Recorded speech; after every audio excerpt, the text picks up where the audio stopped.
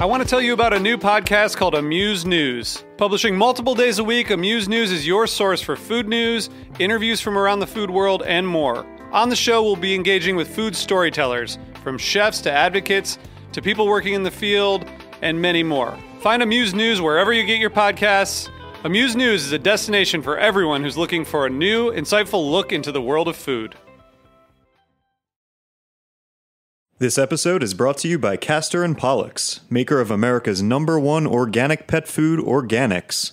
Look for their newest line, Pristine, the only complete line of pet food made with responsibly sourced ingredients. Learn more at heritageradionetwork.org/pets. You're listening to Heritage Radio Network. We're a member-supported food radio network broadcasting over 35 weekly shows live from Bushwick, Brooklyn. Join our hosts as they lead you through the world of craft brewing, behind the scenes of the restaurant industry, inside the battle over school food, and beyond. Find us at heritageradionetwork.org.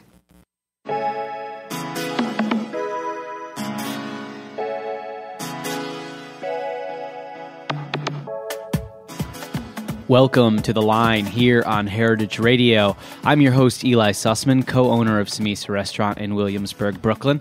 I'm happy to say that in just a few days, it will be the one-year anniversary of Samisa, the Mediterranean spot I opened with my brother. And it's been an amazing run. We've been learning an incredible amount of things, and I'm incredibly pleased with the staff that we have, and thank you so much to the customers. I'm really proud that we made it a year, but compared to my guest today, I don't really know anything yet about the restaurant business. I suppose that it's unfair for anyone who really is opening a restaurant or owns a restaurant to try to compare themselves to Michael McCarty, because in this industry, what he's done is nearly unthinkable. His restaurant in Santa Monica, California, Michael's, opened in 1979. The New York Michael's, which is in Manhattan, opened in 1989, and they are both still very much open and thriving. Michael was studying in Paris. He attended Cordon Bleu, and he has sort of been in the hospitality business for pretty much his entire life. I'm pleased to welcome to the show one of the creators of California Cuisine, Chef Michael McCarty. Thank you very much, Eli. So thanks so much for being here. I wanted to talk first about your childhood. You had mentioned that your parents actually met in Ann Arbor, Michigan, which is cool. I'm a Michigan guy. Yeah. And that you grew up, though, in sort of two places, right? You grew up in Briarcliff Manor, but also in Illinois as well. So tell me a little bit about your childhood. Well, my father and my mother, when they got married right after the war, World War II, they moved to New York. He went to work for GE. And they moved to a fantastic place called Briarcliff Manor right on the Hudson. And it was sort of like this very bucolic, fantastic city right on the water and very close to New York. So I enjoyed this childhood with my parents, who had an enormous amount of great friends, and they were always having parties. Each season, spring, summer, fall, winter. And so it became this sort of fantastic life growing up in New York. And then years later, when I went away to prep school, I went to France as a junior in high school, and I got hit by the bug of France. So when I graduated, I went back to Paris, and that's where I enrolled in the Cordon Bleu, the École Hôtelière, which is where you would go if you were a French kid, and then the Great Académie du Vin, run by Steven Spurrier. Don't know if you saw the movie Bottle Shock, but that's about him discovering California wines. So before we get into Paris, I want to talk about sort of some of your earliest memories of these wonderful ragers that your parents threw. Yeah. So I know that you had this. There was something in Rhode Island, right? There was a beach shack in Rhode Island. Right. How did that come to be? You spent summers sort of at the shore. Yeah, I mean, it was very 50s and 60s mentality, very Mad Men. I mean, the families moved to the summer house on Memorial Day weekend, and they moved back on Labor Day weekend. And they would spend the entire summer there. And we had this sort of rambunctious group, or my parents did, of friends. So there were about 22 homes there. And literally, they were beach shacks. They were dune houses on stilts. And they were cheek to jowl up on this fantastic beach. And it's from there that I really began to see not only my mother and my father's ability to entertain fantastically, but also her devotion to products. For example, we would go to the Portuguese fisherman, and in those days you'd walk in the back room and he'd have a swordfish. But unlike today, the swordfish would be about 2,000 pounds. And my mother would always get the choice center cuts, and then she'd get the fantastic oysters and the steamer clams, and the wife would grow the arugula and the basil. And this is in the 50s, remember. So there was no such thing as arugula and basil. If you wanted spices in those days, you went to the spice rack. Mm-hmm. That's where they were, the herbs.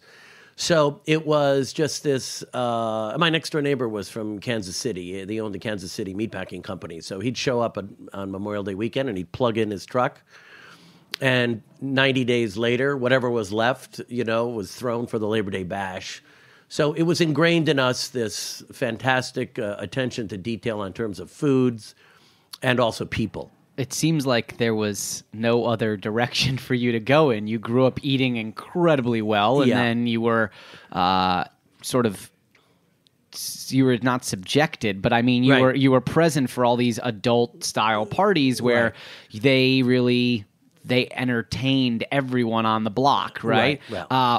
Why do you think your parents really were so skilled at entertaining? Where does that come from? Well, I think it's just their natural personalities. My mother was a fantastic homemaker. She had 4 boys and my father. And, she really just ran the show. And my father, they were very interested. Mind you, when we talk about the quality of the food and everything was extremely simple. And that's one of the things that I've kept with me always from the beginning, is the simplicity. There's no need to really go crazy on everything. It's just, again, the quality of the ingredient. And that is the one thing that stuck with me. Where we grew up, there were no restaurants. Briarcliff Manor is a cute little town, but there are really no restaurants. But the night before I went to France, we ate in New York City, and my father and my mother and a friend of his, we went to a restaurant called Laurent, which was a classical French restaurant in the style of Maxime's. It was in the style of Le Pavillon. They were the classic French restaurants, the beveled mirrored glass with the moderne and classic sort of, what would you call it, continental French. That was really what was going on, that Henri Soulet started Pierre Frény when they were at Le Pavillon, which ironically is on 55th and 5th. Actually, the restaurant I bought was the Italian Pavilion from the 1939 World's Fair. These 4 guys stayed over; they didn't go home. But we ate in Laurent, and that was sort of the epiphany for me, because at the end of the meal, first of all, I watched the owner walk in. It was September. The place was fantastic. Everybody looked like $1 million, and the owner walked in, and the crowd went. It was like a dimmer. They went "Weet." And then my father and his associate, they sort of argued over the bill. So it went like this. It was like, wow, here's a party like at my parents' house, and then you give everybody a bill at the end of the night. I guess that's what a restaurant is. And did you know prior to that meal, did you know as a 10 or a 12-year-old, did you say, this is the career for me, this is the path, I'm going to go to France and study? No. How did that come to be? Well, that my parents, living with my parents for 15 years, was the seasonal aspect of, in the springtime in Briarcliff, in the summer in Rhode Island, and in the fall in Briarcliff, and then in the winter in Vermont, where again it opens up these whole sort of regional things going on, albeit on a very small scale at the time. It was still very, very evident. Mm-hmm. The next day, I got on the boat that took us to France, and it was called the SS Aurelia. And most people don't know the history of this, but it was, in fact, a student boat, and it took 11 days to get to France. And that may sound weird today, but it was absolutely fantastic, because we were 50 little 15, 16-year-olds, and the other 1,450 were junior in college. And it was run by Italians. So unbeknown to me, not even really understanding the French situation yet, we had 11 days of 5 meals a day run by the craziest Italian waiters you've ever seen. And so it was getting the Dolce Vita at the same time without really realizing it. And it was just like, whoa, people live this way. They have a breakfast, they have a snack in the mid-morning, they have a lunch, they have an afternoon, they have a dinner, then they have a late-night dinner. And it was fantastic. So you're gaining access to all these different cuisines, and you go to a wonderful fine dining restaurant to kind of kick off your path to Paris. But you're only 15 years old, right? And you're by yourself, right?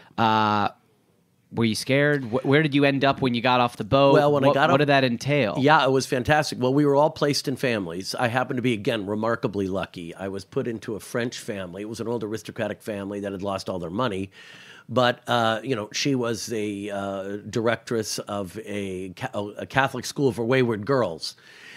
They still had their 900-year-old chateau, albeit all the beds were on wheels because when it rained, the roof leaked, so you just rolled your bed over one way or the other. But again, Brittany, it was in Rennes, is a very folklore. So not only did you have all of the French holidays and events, you had all the Bretons, which are even wilder, And so, they were a huge family, and so there was always a reason for a celebration. And I just sort of walked right into that, glided in, and just said, yes, this is a whole nother thing, So they had a little beach house.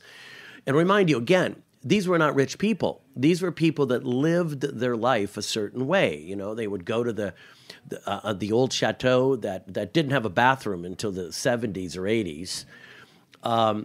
And yet there was a sharecropper who did vegetables. There was one who did the pork. There was one who did the fruit. There was one who did all the poultry. The beach house was an hour away at Quiberon, which is where the Bayonne oysters come from. So it was like between the seafood of Brittany and the products growing there. And again, Brittany in the days, this is why I keep sort of reiterating this. It was a poor province. Everybody had to be very creative with what they had. There was no I'll just buy that or I'll buy that. No. You had to either grow it or you had to think about it. It really set the tone. And it's from that family because they had relatives in Paris, that I learned about the hotel and restaurant school, which of course we didn't have here in the United States. So when did you go into the École? The École, the first half of the 70s. So I came back because my mother said, you've got to get your high school degree. So I came back and got my degree. I then went back to Europe just to check it out with my brother. We went the summer of 71, and we went to Amsterdam for 3 days and stayed 3 months, and it was fantastic. So again, it was really a beautiful moment in time. I came back. I went to see my brother in Colorado, and I decided to stay there for that year, that freshman year. And then I said, you know what? I see this as, the American way of going to the university, but I really want to go back to France. So that's when I enrolled at the École Hôtelière and the Cordon Bleu, and then subsequently found the Académie du Vin. So how old were you when you returned back to Paris to study for that second time, and things were getting more serious? 19. So it was, again, a fantastic time to be in Paris. So the programs there were like 3 years, 2.5 years at the Cordon, and then life was very simple because I was very fortunate by living in Paris at the time, and the École Hôtelière taught you the method of Escoffier. It was a very classic form, and I'm very glad. It's like the Latin of the French cooking world. However, at the exact same time, starting in the late 60s, early 70s, was the beginning of Nouvelle Cuisine. So there was a revolution afoot. And in Paris, you had Michel Gerard, and you had, just outside, you had the Trois Gros brothers, you had Bocuse, you had Freddy Girardet, and this is all in the early 70s when they were just feeling their way of a revolution. So for the listeners, just kind of juxtapose that. Escoffier is mother sauces and classic French technique. Yeah. And what was the new guard doing that was a deviation from that original skill set? Well, to simplify it, up until the Nouvelle Cuisine Revolution, the goal was similar to the Olympics. If you were a chef in Berlin or London or Paris or Chicago, whatever, your goal was to duplicate the recipe exactly as it said in the book. What Escoffier did, he and César Ritz, they opened up the Ritz, and he codified French cooking, which means he wrote it all down. These are all the sauces. These are all the ways you can cook. Everything. And each dish had its name, and each dish then was defined. And that's what you as a chef aspired to do. If I'm going to cook the beef Wellington, I'm not going to get fancy with it. I'm going to cook it exactly as it says in the book. And you were graded and awarded your stars and your fame based on your ability to duplicate it. Well, Michel Gerard and the Frère Trois Gros and in La Pyramide, they said, no, man, we're going to go nuts. And so they started to really just, like we have seen, our generation or your generation has seen the molecular, what was called the molecular gastronomy. It was just a couple of very intelligent people saying, oh, wow, we're going to go this way. We're going to try something different. And so it was just the beginning of, we don't have to do that anymore. And the second part of that revolution, because as you know, with all revolutions, they inevitably go too far. And Nouvelle Cuisine almost became a laughing stock, you know what I mean? Like the single scallop in the middle of a 16-inch plate with a glance of herb, a leaf on it, and that was it.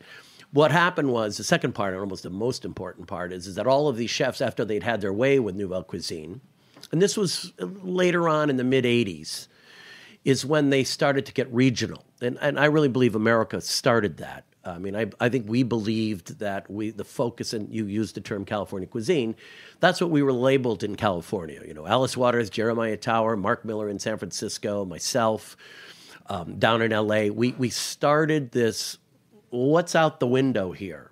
What's supposed to grow here? And that regional American, that became known as regional American food, and that's what exploded throughout the United States, and then the world. You got to remember something. Italian food until the mid-'80s was, you had Northern Italian food with the white sauce, or you had Southern Italian food with the red sauce. I mean, Chinese food, Asian food, same thing. I mean, it was all sort of, you look back at it, and it was almost like, what? How is that possible? And I think America really, the chefs here, I remember 1983, I threw a dinner in San Francisco for the American Institute of Wine and Food, and I had to scrape together regional American chefs. And it was really difficult to come up with 12 that were actually not doing Italian food or French food, or they were doing American regional food. And that was a fantastic dinner. With some amount of originality of their own, right? Oh, regional yes. food with some amount of originality. Oh, yes. So when you're 19 and you're in Paris and you're seeing sort of the traditional and also an avenue that's sort of departing from the traditional. Right. Was there a path that you specifically, lane that you found yourself in? And also, how serious were you at that point when you were cooking? Was this a passion, but you weren't sure, or were you locked in? Oh, no, I was in. Okay. I was deep in there. People always ask, well, while you were in Paris, did you stage in any kitchens? Did you work? I worked one night at Le Serre for René himself. And I walked in, and in those days, remember something, 1972, 73, 74, it was just beginning. I mean, the regiment of how you were trained and how you grew through the system was very archaic still. 20% of the 30% of the staff were free. They were from the hotel schools. They were doing stages all the time. And it was run like a military. You're talking about, I was the oldest one in the École Hôtelière. They were all 15 and 16, and I was a couple years older. But it was a path you chose after basically ninth grade. You decided, I'm going to go for a baccalaureate, or I'm going to go into the trade schools, of which there are many in France.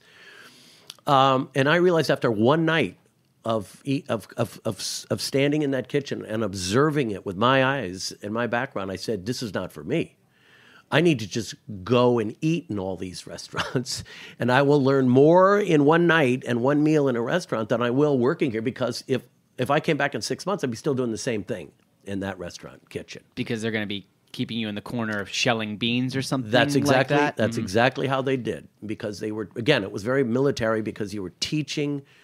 You were the father as well as the chef. You were the general. You were the military sergeant. Your job was people gave you their kids, and your job was to grow them up, craft them into a respectable human being. Yeah. Did you speak French at that time? Well, yes. That's the reason why I was very fortunate, because that must have helped significantly. Completely. Having gone to France in Brittany. As a junior in high school, you become fluent in the language. Your brain is still very fresh when you're 16, and so I was very lucky that they wouldn't have accepted me in the École Hôtelière at the time, and at the Cordon Bleu there was just 5 of us, 3 of which were Japanese. It was the beginning of the word fusion. I don't know if people really know this, but the people that were enamored with Nouvelle Cuisine in particular were the Japanese. And so I had 3 Japanese students who, again, did not speak French, barely English. So half my job was translation and as well as learning what we were getting, especially in the cordon bleu. And it was, it was just a fantastic time. How did your parents and your family back on the East Coast in the United States react to the fact that you'd chosen sort of a culinary career? Was at that point in time in France, I imagine it's a very respectable profession. You're going down this route where you're going to le cordon bleu, and right. In the United States, what was the general perception of someone who was pursuing such a career? Well, by that time, my parents had moved to Illinois. They were living in Rockford, Illinois, which was a fantastic town again, completely weird. But every single family in there were these really, how would you call it, very original, very entrepreneurial families. It was the Midwest, but they all owned their own companies. And they all were very similar to my parents in that respect. It was very fortunate. It could have been any other town or a big town like Chicago or something, but it was a very close-knit. And again, they entertained all the time. So when I came back, I was very fortunate that there was a nice chef named Julia Child who was on the cover of Time magazine.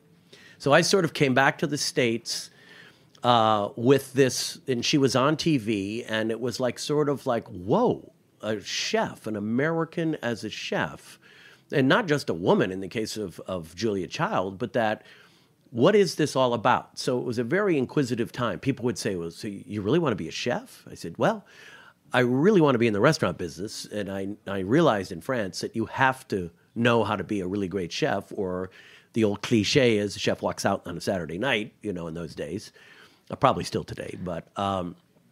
And so it was difficult because, my brother became a lawyer. My other brother became a financial planner. My other brother was a banker. You know what I mean? I was the chef. I want to talk a little bit about early mentors and people that really impacted you. I want to know who Fernand Point is. Yeah, Fernand Point.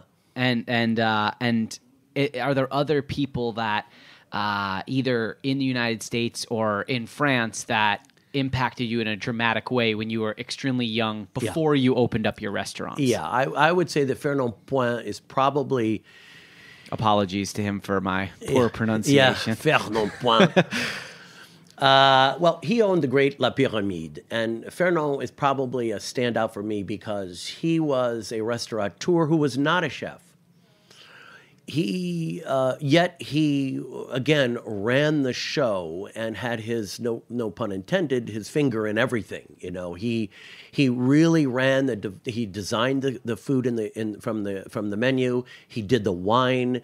He ran like a perfect place, and that probably was the 3D carbon printout of exactly what I wanted, which was he worked the room. Yet he was always in the kitchen in the morning and the afternoon. And I think that Fernand really set the tone. And it was very modern, too, remember. He knew when to temper Nouvelle Cuisine. And he was in a region, Vienne is in a suburb way down outside of Lyon. You know what I mean? It's not in a big city. And so he was the beginning of pioneering his local ingredients. He was one of the pioneers of regional French food before it was hip. And so Fernand probably ranks right up in there. And when I came back from France the first time around, I spent the summer in Rockford, Illinois, and I worked for a guy named Tony Salamoni. And Tony ran a classic mob restaurant in Loves Park, Illinois. And I say that because he was probably one of the best run restaurants still to this day that I've ever worked in or run myself even. And again, he was the front of the house guy. He understood the kitchen. He trained the chefs. He told them exactly what he wanted on the menu. His wait staff were fantastic. And if you could imagine this time, in the Midwest in the 70s, they had beehive hairdos, and they were making $400 or $500 a night in tips. So it was a very busy restaurant. And again, I learned operations from him. I learned inspiration from Fernand Point, but I learned the operation aspect, even though it was, 1971. Or no, what am I talking about? It was 69 when I'd come back from France, the first go around, and it was like, whoa. You've got to be a business person. I learned that at the École Hôtelière, too. That was the one difference between just going to a cooking school, because there they teach you a third front of the house, a third back of the house, chefing, and a third business.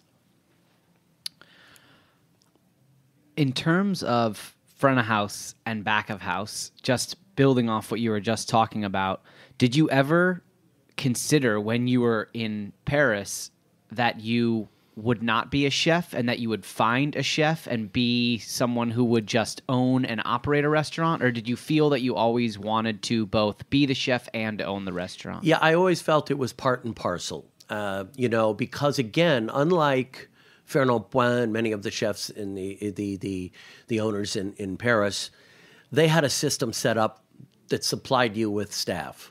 We didn't have that in the United States. So when I opened my Michael's in 1979, there was a pool of qualified individuals to, let's call up, the CIA and any number of thousands of restaurant schools today and say, oh, can you send me 10 guys and 10 girls? Can you just get them over here? There was none of that. So I learned very early on, at age 25 when I built the restaurant, that it was going to have to be like a school, and that we were going to be able to just be able, everyone needed to train.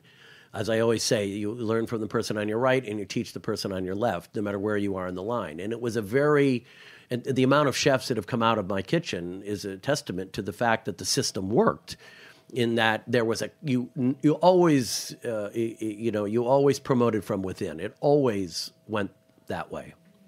And let's just take a minute to just briefly name a couple of the folks that have come out of the kitchen in Michael's: Chef Jonathan Waxman, Barbuto and Jam, Sang Yoon, Father's Office and Lukshan, Mark Peel, who opened Campanile and La Brea Bakery with, at that time, his wife Nancy Silverton, who was also my pastry chef. Who was also your pastry shelf, who went on to now run sort of the Mozza Corner empire in Los Angeles. And honestly, we could go on and on. But we're going to take a quick break, and when we come back, we're going to talk about how you came back to the United States, how you launched Michael's, and also talk a little bit about Boulder, Colorado. Oh, yeah. We'll be right back. Stick with us here on The Line on Heritage Radio.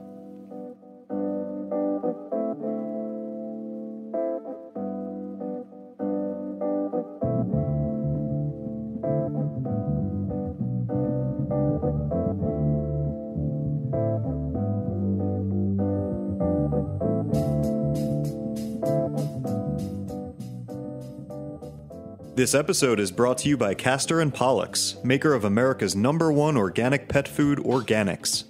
You put a lot of care and thought into what you eat. After all, you're a food radio listener. That thoughtfulness goes hand in paw with how you feed your pets. Purposeful pet food doesn't happen by accident. Castor & Pollux scours the earth to carefully select the best organic and responsibly sourced ingredients. New Pristine from Castor & Pollux is the only complete line of pet food made with ingredients that are responsibly raised, caught, or grown. Feed your dog or cat the new standard, like grass-fed beef, wild-caught fish, and vegetables grown without synthetic fertilizers or chemical pesticides. Pristine from Castor & Pollux. Purposeful pet food.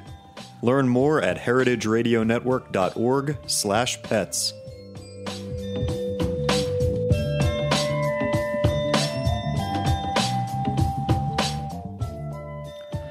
Welcome back to The Line. My guest today is chef and restaurateur Michael McCarty, who owns and operates Michael's in Santa Monica and New York. Michael's in Santa Monica has been open for 37 years. The New York location has been open since 1989. Michael, we were talking about you being in Paris and all the studying that you did, and then you returned to the United States. So Where did you end up when you came back from your intense years of studying? And what was sort of the first project that you jumped into in the United States? Well, before I made my way west, I had applied to the summer program at Cornell School of Hospitality. I had found out about this program. It's basically 90 days during the summer. And you take 1 week classes, so it's same class all week. And incredible time, is beautiful there in the summertime, and the teachers I had were fantastic. For example, there was a guy named Vance Christensen who was a hospitality instructor, but at the same time he was completely enamored with California wines. as well as the New York wines, which were just becoming. So I went there for that summer, and basically it Americanized you, whether it was business and tax law in the United States or it was butchering and how the Americans cut their meat differently than the French do. And it was a very, very informative summer. It was really great. And then I went back out to Colorado to see my brother, and I sort of got shanghaied in Boulder. The head of the French department and the head of the experimental studies department. My brother also went to the program in France that we went to as a junior, so he spoke fluent French. And they were always infatuated with the fact that my brother and I could speak French with each other like we were French people. They never saw us read or write, but we could speak it. And so they came with me, and we hatched this idea of saying, well, I have these French students at the university that can read and write perfectly French, but they have a very difficult time speaking it. So I hatched the idea of doing French cooking in French classes. So in other words, you would, every week, there'd be 9 of us, and we would go out and we would shop, and we would buy the food, and we would buy the wine. Fortunately, there was one of the greatest wine stores in the United States of America, of in all places of Boulder, Colorado, called the Liquor Mart, which is actually where I met the guy who sold the wine to me there. I'd go in there, and in those days, it's great. You say, I have $20, I need 5 wines, this is what I'm cooking. Can you match me the stuff? And you could do that in those days. But also Boulder was an incredible growing region out there, and everything that we found. We had a wild asparagus by the roadside. You had chuckers, which are like a partridge, which were growing there. You had trout from the area, all kinds of great stuff that was happening. And so I could say that even in a place like Boulder, Colorado, in those days, it was beginning to rock. And the wine store sort of put it together. So that's how I I catered. I also started. I was being a consultant for 2 restaurants in Boulder, and I was begin to learning the American sort of way, and it was a very intriguing time. I also learned, and I met people that were really into the restaurant business. There was a chef there named John, and he had a restaurant called John's. And he, if you could believe this, he was a pioneer of the prefix only. You would go there, and he cooked whatever he wanted. And you never dared say, oh, can I have it without this, or, or I'm this or that, or that or that, or allergic. No. You either eat what he does or forget it. So, I learned a lot more about that. And then that's, at the end of that, in December of 75, is when I moved to see my parents in Malibu. That's where they had then moved in the early 70s. That's how I got to L.A. And so Malibu, Santa Monica at that time, a little bit like the Wild Wild West. There weren't many people living on that side. Yeah. And I read that you decided to kind of open up in Santa Monica because you wanted to be adjacent to Malibu and you didn't want to have to drive to work. Exactly. I made a very determined decision that living in Malibu was where I was going to be. And I had there was a very good, my partner in my duck farm was a guy named Jean Bertenu, who owned the great restaurant L'Ermitage. That was the best French restaurant in in Los Angeles, and it was in the restaurant district. And the restaurant district in those days was La Cienega. So it was Beverly Hills, La Cienega, which is now West Hollywood area. That area was the center of all restaurants, whether it was Chasen's or Perino's or the old guard like Scandia. Le Restaurant, Saint-Germain, that was it. And I said, driving back and forth to deal with the duck thing, I'm not doing this every day. So I constantly searched for a restaurant space that had a huge outdoor area, because I noticed there were not many outdoor areas, and this was California. And I ended up, after about 18 months, 24 months, finding the Santa Monica location, which, by the way, was Tumbleweed Central out there. It's just so hard to believe that there was a time in which Santa Monica wasn't super desirable for every restaurant and person to live. And that, you tell anyone Malibu, and it evokes sort of unattainable luxury, right? But at that time, was it really? It was really off. It was actually off the beaten path, Santa Monica. Oh yeah, the change of everything occurred in '79. Ironically, not just with me opening the restaurant, but with it was the change of the motion of the city had a lot to do with the fall of the Shah of Iran in a funny way. There was a huge influx of Persians that came in and changed the way things happened. if you bought your house, if you had your house in Beverly Hills for $250,000, now it was worth $1.2 million. You know, everything changed, and that was sort of the beginning of it. They also brought in very educated people that had lived all over the world, so they would come into the restaurant and they would be like, "Whoa, like these are my people from Paris. You know, here they are. Somehow they're here now," and it was fantastic. And at the same time, it was a generational switch from old Hollywood to new Hollywood. And I was very fortunate that my restaurant, Michael's, which opened in '79. The new Hollywood, which today is old Hollywood, but in those days, 38 years ago, it was, you know, the David Geffens and the Steven Spielbergs and the Michael Eisners and the Katzenbergs. And it was a very small group of young people in their 30s in those days that were going to be different than old Hollywood. They were going to go out. So we were open 7 days and nights, and we were packed the whole time because of this generation. It was just a remarkable time. Who did you open Michael's with? Who was on the opening staff with you, and how much time did you spend working the dining room and interacting with guests, which now you become pretty famous for? And how much time did you have to spend in the kitchen really putting plates in the pass? Well, as I said before, I realized it had to be more of an educational facility. It had to be more of a collaborative effort. I realized in the first week that it was my responsibility to go out to the tables and special them, because they'd never heard of a diver scallop. They'd never heard of a raw diver scallop served with French olive oil and a pureed of heirloom beets. This is in 1979. They'd never seen that or heard about it, and they had to. So I realized that it was extremely important to be out there, and I did the specials at every single table. During the morning and the afternoon is when I worked with the chefs, and I had an extremely fantastic opening crew. We had Jonathan Waxman, Ken Frank that owns Le Toque in Napa, Mark Peel, and Billy Flug, who worked from Boston, was a fantastic. He became the soup dude. Unbelievable. And then it started to grow. You know, Nancy Silverton, you know, she came to start as a computer, the point of sale person at night, because we used a cashier system very much like in France, because I wanted my waiters out on the floor, not in the kitchen punching in stuff. And Jimmy Brinkley was my opening pastry chef, and he was fantastic. You know, and I spent, for example, to give you an idea of what we did, was I Americanized a lot. I said, how do you cook food for 150 people a night, not 50?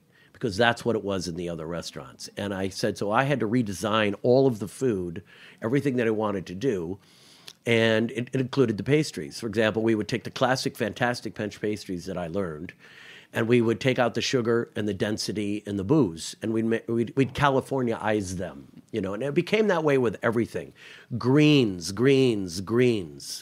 And so talk about Californiaizing things. The Santa Monica Farmers Market, very close to your restaurant. Yes. Coincidence, or did you search for a location? Did the market come after your restaurant? How? One of the first things I did when I got to France was, and again, I mean, when I got to LA was, I called up Lois Dwan, who was the food critic of the LA Times. And I said, Lois, I'm new in town. I just graduated from France, blah, blah, blah. This is what I've been doing. Who knows the most about wine? Who knows the most about food? She said, Jean Bertrand at L'Ermitage and Dennis Overstreet at the Wine Merchant, of course, right in Beverly Hills, because that's where it was. The people that had the disposable income at the time to spend on restaurants and on wine were lawyers and doctors. Hollywood wasn't quite into it, but they were a very good portion of it because they shot so many movies all over the world. You know, they were exposed to this stuff. And it became a thing where I would say, okay, Jean, what do we need to do? So I always make this statement. I said, my biggest mistake was I should have founded FedEx, because that's what I was doing. They didn't have anything. So I'd call up my purveyors in France. I had a little bistro in Paris before I left. And I called up my guys and I said, do me a favor, can you go to the market? In those days, Leal was still there. It was before it had moved to Rungis. I said, would you go and just put it in a styrofoam box, put a little ice in it, go take it to the airport, and I'll pick it up at the airport and I'll bring it in here. And we started bringing in all of these greens, mâche, arugula, and in those days, roquette, everything. Frisée au lardon, was one of my dishes. I couldn't find any frisée in the United States. Imagine all of this. I mean, it was insane. So we're bringing in fish. We're bringing in all the fish you would have bought in Los Angeles in those days was frozen, and none of the meat was aged. I mean, it was a real interesting time. So the second step was I met a guy named Dennis Weiss who owned Northwestern Produce, and I said, look, we got to start growing this stuff here. This is pathetic. So he had a band of farmers that he was beginning to deal with. So we brought in all those seeds, heirloom tomatoes, heirloom beets, heirloom everything, greens, everything. And we convinced a lot of people in northern Mexico, in the Imperial Valley, which is east of LA and San Diego, in the Oxnard, which is one of the 5 great growing places in the world, the San Fernando Valley. I used to have a salad called San Fernando Valley Greens because that's where they were grown. And we began this process. People talk about farm to table. We had to create the farms. So that's how it evolved into the farmers market, which we were very fortunate when everybody got together. I said, right here. Down the block from me. Right down the block, 1 block away. Mm-hmm. And it's just fantastic. It's still today, almost 36 years later, one of the best farmers markets in the country. Yeah, it's exceptional, and anyone who should visit should take a walk through and just see the incredible things that hit the stalls every single day. Oh, my East Coast chefs come out and they sob. Yeah, it's pretty unfair. It's 12 months a year. Yeah, it's pretty unfair. We're talking 12 months a year. Yeah, there's a strawberry there year round that'll bring you to tears. Yeah. So Harry's berries. When you open when you open Michael's, and you had this incredible staff, and you've got the location, and you have the ingredients coming over, and things seem to be coming together. Right. You're still very young. You have some great background. Yeah. Is there? Are you fearful of engaging in this large project in California? What are your fears at that point? And also, did you have someone that you could lean on for that logistical expertise? I know you had said that you had watched in Chicago, but you're talking about opening up a very busy California restaurant, and you're doing everything. Right. Was there someone else that was? Did you have a GM that you were leaning on, or not really? Not really. No, it was. I had a very simple vision, and I wanted to keep it simple, and it was going to be the experience, which meant the restaurant is half outdoors and half indoors. It was going to. My wife, who I met in Boulder in 1975, was a painter. So we were very involved in the art world. Fortunately, the owners of Gemini GEL lived 5 minutes from the restaurant. So any artist that came out to do prints at Gemini, all the New York artists, all the English artists, whether it was Hockney or Rosenquist or it was Jasper Johns or Lichtenstein, et cetera, they all came to the restaurant. And we learned the Peter Goulds from L.A. Louver was a very instrumental help to me about getting in the local artists. Venice and Santa Monica has a really cool history from the 50s, 60s, and 70s, even today. But now it's Silicon Beach. But in those days, it was Art Central. No, I didn't really. I had a really good group. I assembled a team. And, I learned from Hollywood in that sense. I wanted to be the producer, the director, and just get this thing going. And literally in September of 79 is when I found the New York location.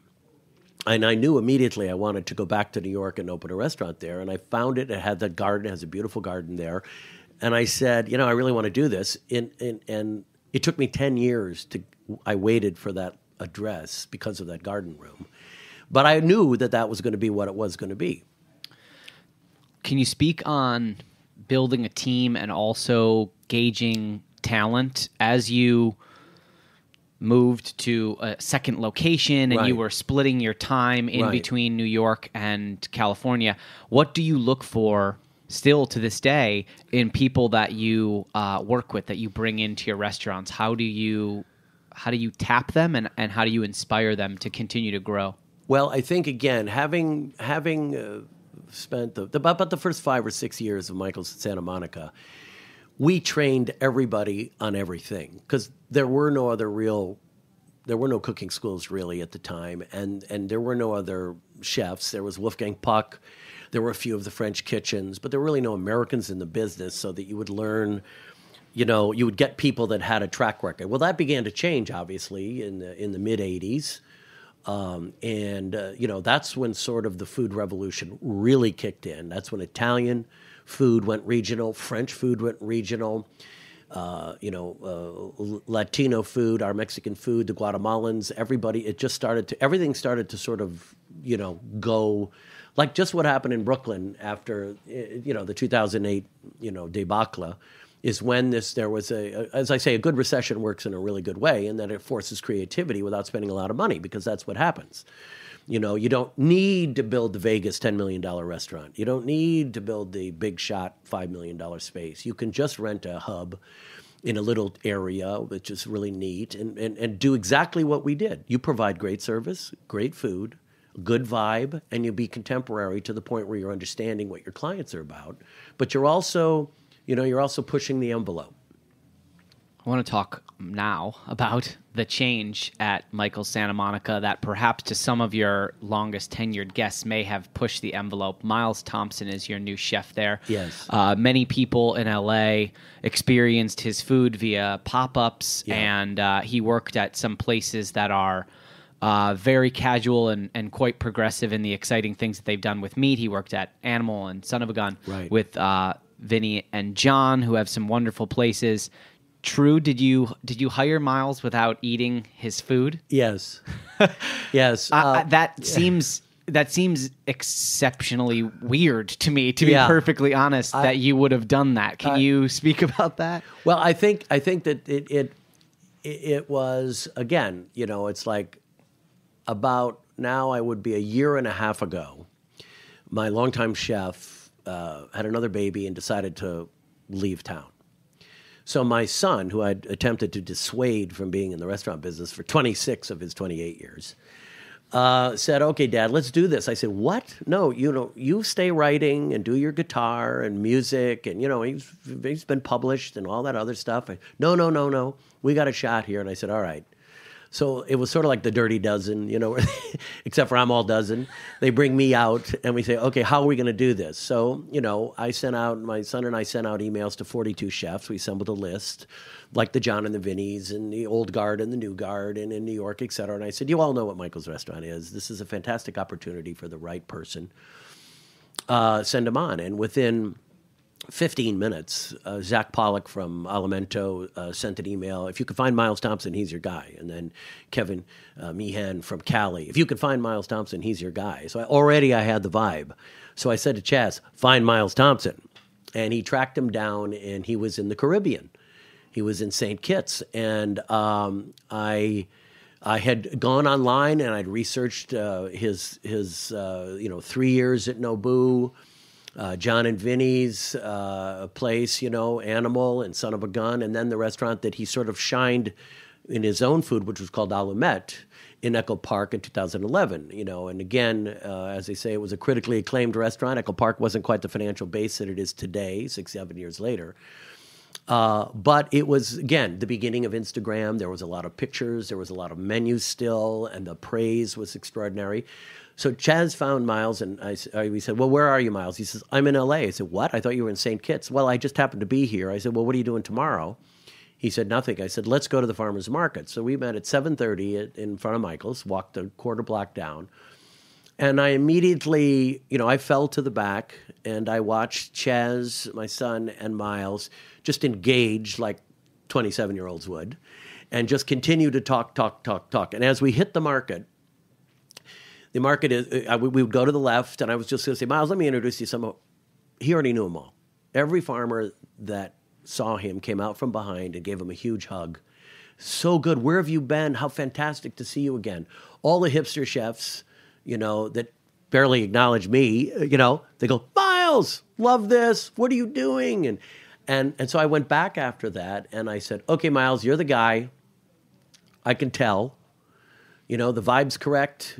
I've seen your work, albeit in photographs, and I've read how you've composed your menus. I've been in this business so long that I can tell."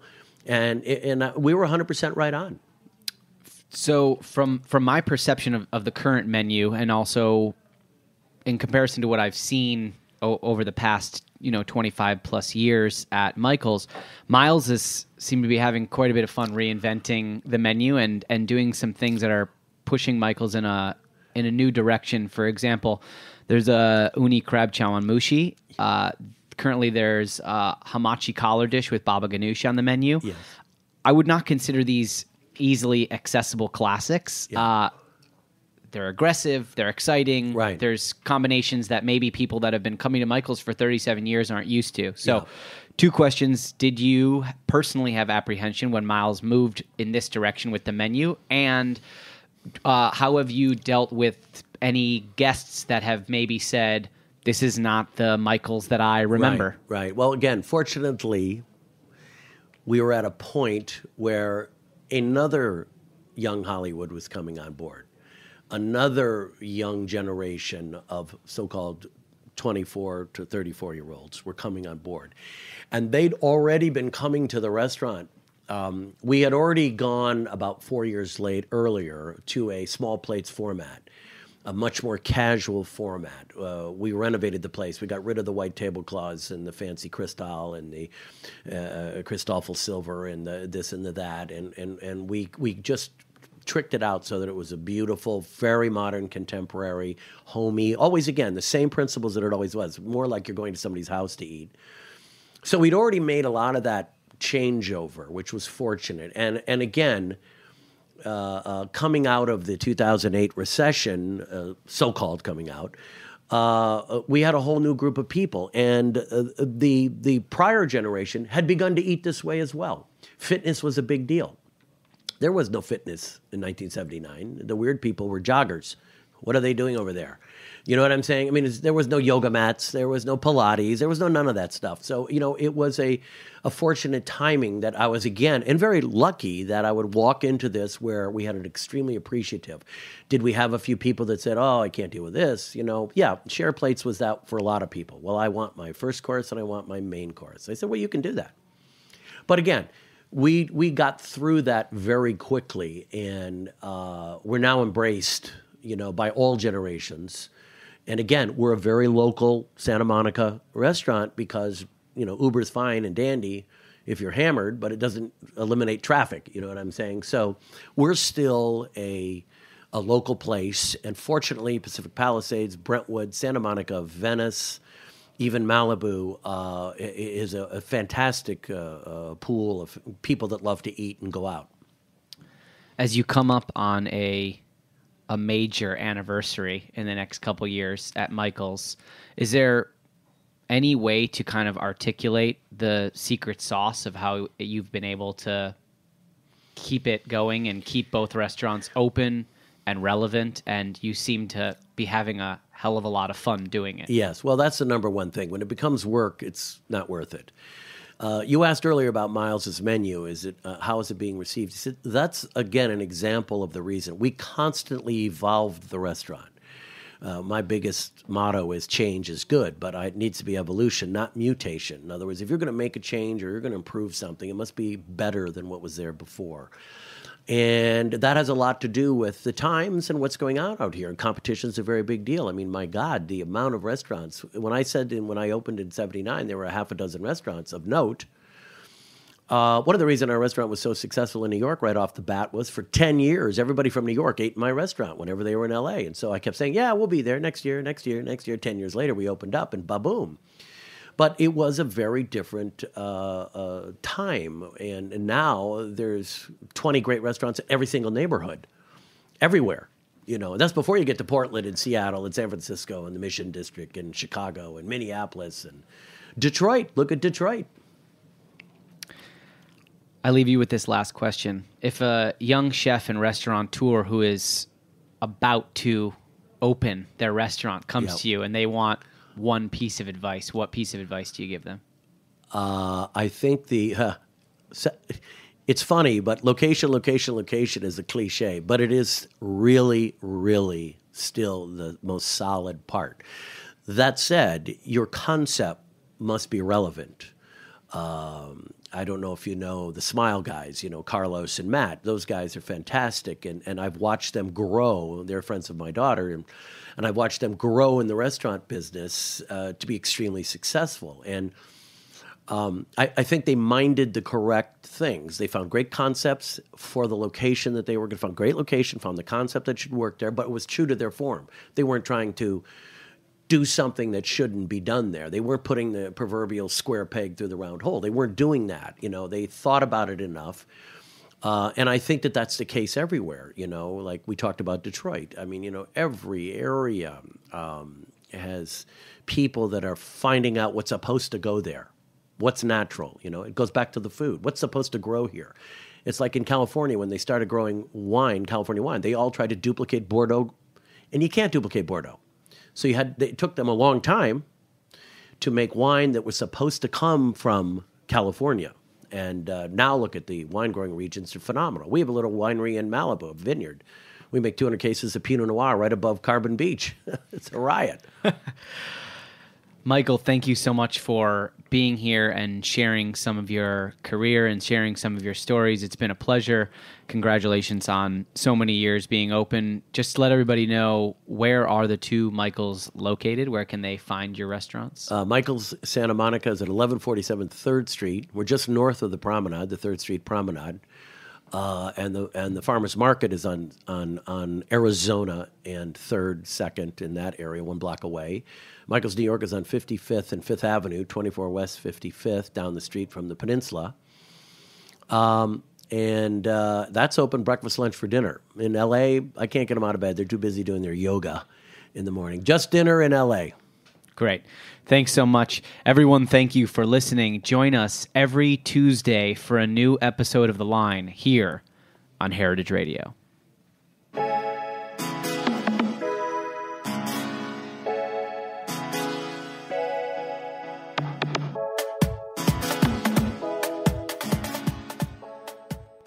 Thanks for listening to Heritage Radio Network, food radio supported by you. For our freshest content and to hear about exclusive events, subscribe to our newsletter. Enter your email at the bottom of our website, heritageradionetwork.org. Connect with us on Facebook, Instagram, and Twitter at heritage_radio. Heritage Radio Network is a nonprofit organization driving conversations to make the world a better, fairer, more delicious place. And we couldn't do it without support from listeners like you. Want to be a part of the food world's most innovative community? Rate the shows you like, tell your friends, and please join our community by becoming a member. Just click on the beating heart at the top right of our homepage. Thanks for listening.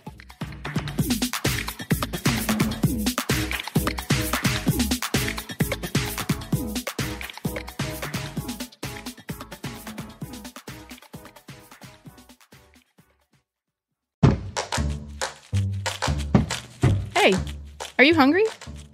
Well, you're in luck. Meat and 3 is back for season 16. I'm Taylor Early, and we've got a whole new batch of reporters I am so excited to introduce you to.